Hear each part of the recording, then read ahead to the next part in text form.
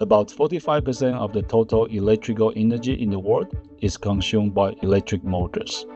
I think that underlines the scale and the importance of the work.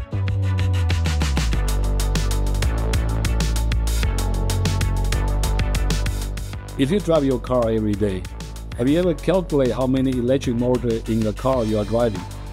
As an example, it's easily more than 20, all right? The motor for the wiper, for the mirror, for your car seat, also give you the perspective. When every time we talk about in the world we are living, especially we're going for electrification, meaning you need to convert the energy from mechanical to electrical or electrical to mechanical.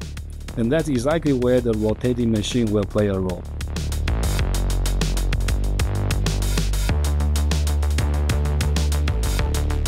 The technology is driven by inverter, which is the power converter. That means it has a built-in capability to be variable speed, meaning your application doesn't really require to have a one operating point.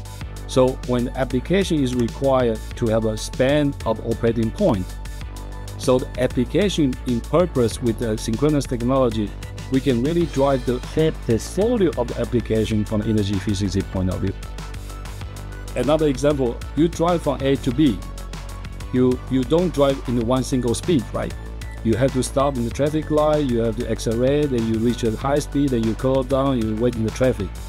So when you're really looking for A to B energy efficiency, you look for the full operation cycle.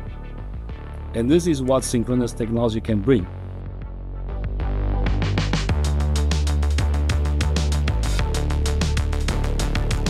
Efficiency is also one of the most important parameters. It's really underlying how we believe the motor in large actually can really bring the efficient utilization of the energy around the world.